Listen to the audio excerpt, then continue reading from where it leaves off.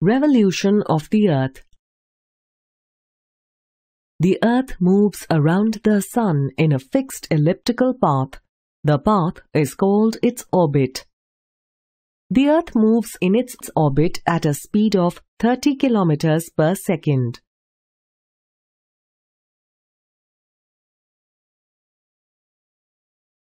All planets also move around the Sun in fixed orbits.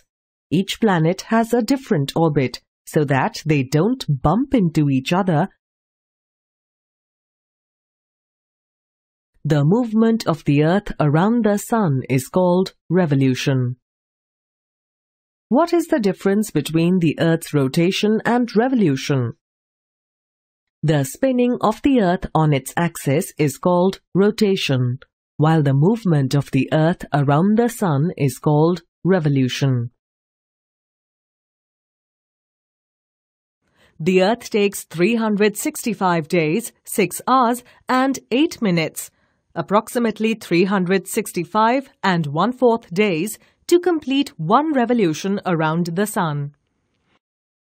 That is why a year has 365 days. Though the Earth takes 365 and 1/4 days to complete one revolution around the Sun, we take 365 days as 1 year. The remaining 1/4 days are added to the year after every 4 years. The year with 366 days is called a leap year.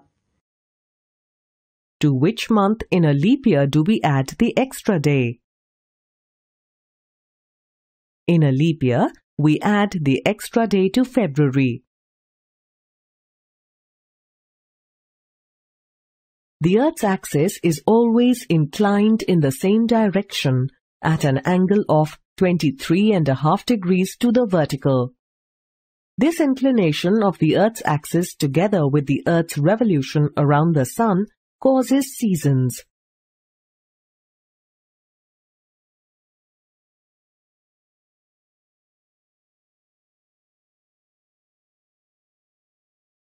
Do you remember what is the Earth's axis?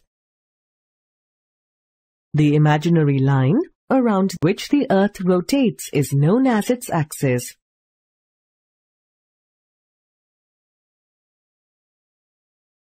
The equator divides the Earth into two halves known as hemispheres.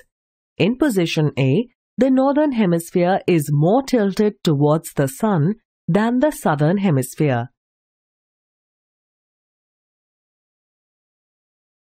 Thus, in this position, the Northern Hemisphere is hotter and experiences summer. Meanwhile, the Southern Hemisphere experiences winter.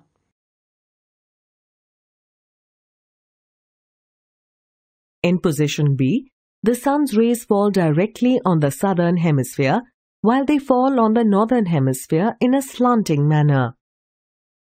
What season will the Southern Hemisphere have in position B? When the Earth is in position B, the Southern Hemisphere will be hotter and it will be summer there. Meanwhile, the Northern Hemisphere will experience winter. Equi means equal and nox means night. Equinox is the time when all places on the Earth have equal duration of day and night.